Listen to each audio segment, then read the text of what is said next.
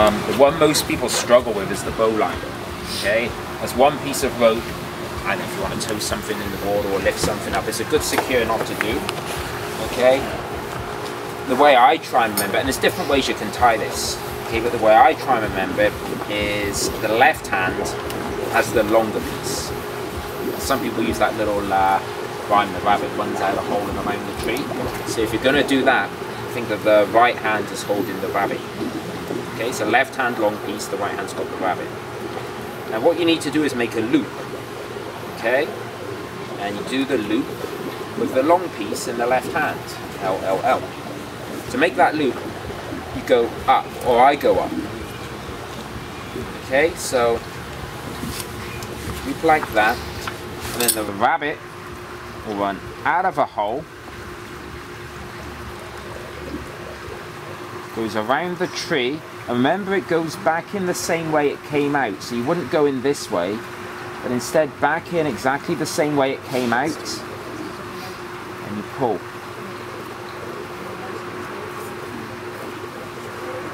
And a good knot is always very easy to undo.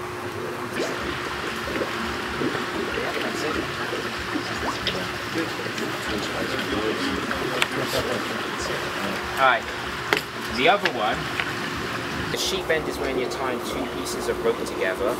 They can be unequal thickness. Okay, normally the thicker one would be something attached to a boat, and then you'd have a smaller one, maybe a small tender path you're tying on. Okay?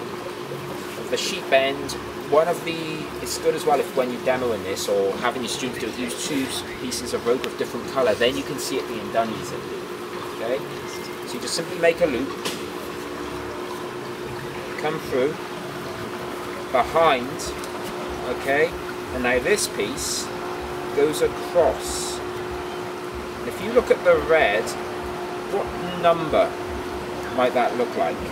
4. 4. 9. So I always remember, for me it's, okay, you make a 4, and then when you pull it tight, what does the red look like now?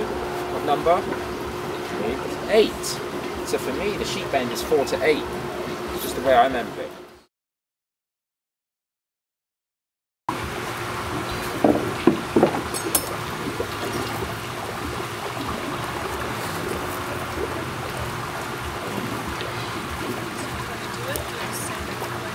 Thank you.